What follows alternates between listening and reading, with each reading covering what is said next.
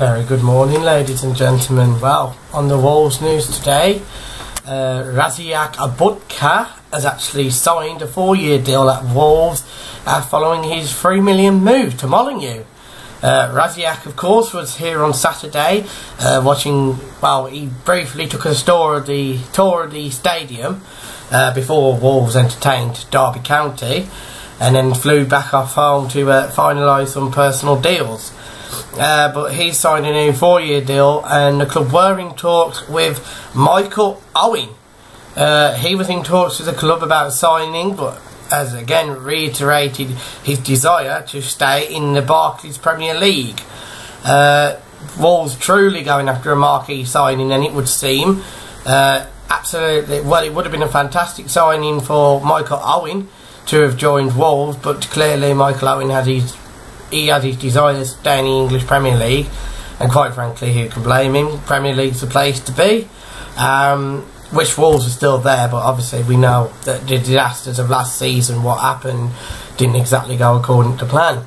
As for Ståle Staalbakken, well, he has announced today that it's going to be a very busy week ahead for Wolves, and we're only on the 27th of August, and bearing in mind the transfer window shuts on Friday at 12 o'clock, which is midnight.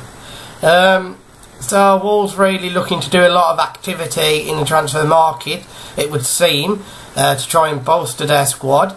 Of course, signing this winger, we're going after Barclay Salgo as well. St. Evan Ease midfielder, plays for, again, the club in France, which Wolves do actually keep going for players in France at the minute, which is quite bizarre, but very interesting at the same time. He does a similar job in many respects to Carl Henry, in he controls the pace of the game, slows things down, keeps things moving. Now, I think this is exactly what Wolverhampton Wanderers Football Club needs.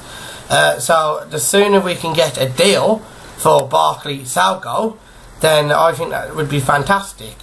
Of course, Ståle is actually trying to bring in fresh blood and more wingers, it would seem.